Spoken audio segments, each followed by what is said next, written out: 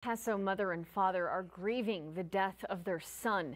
He died in a fiery crash this weekend, and police officials say 3 teens were inside of a stolen car. The 14-year-old boy and a 13-year-old girl managed to get out alive, and police say they ran away.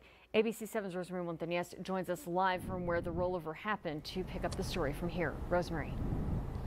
Oh, Stephanie, Eric, this is a scene of that deadly crash that happened Saturday night. I want you to focus your attention right across the street where that car came to a screeching halt. You can still see there's shattered glass on the ground, as well as burn marks that remain from that car that was engulfed in flames. The parents of that 17-year-old say his name was Saul Castro. They are devastated that he died. Now, police say the 14-year-old driver was driving that vehicle that had been reported stolen a few days ago. The crash happened Saturday night around 10:40. Police say the teen driver was speeding on the westbound when he lost control of that car.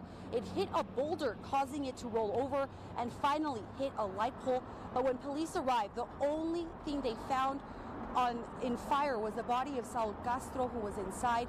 Officials say the driver and the 13-year-old girl managed to escape and ran away. Saul's mother says she still believes her son is coming home despite the news of his death.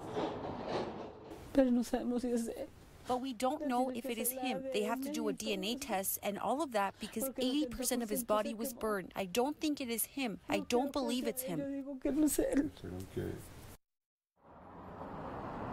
And you can see both of those parents visibly shocked at what has happened. They told me they were not prepared to cover any of his funeral expenses. If you would like to donate to help them cover for those costs, you can click on this story on our website, kvi.com. And coming up on ABC 7 at 6, we'll tell you more about who Saul was and the story of him, what his parents said to him before he died that night.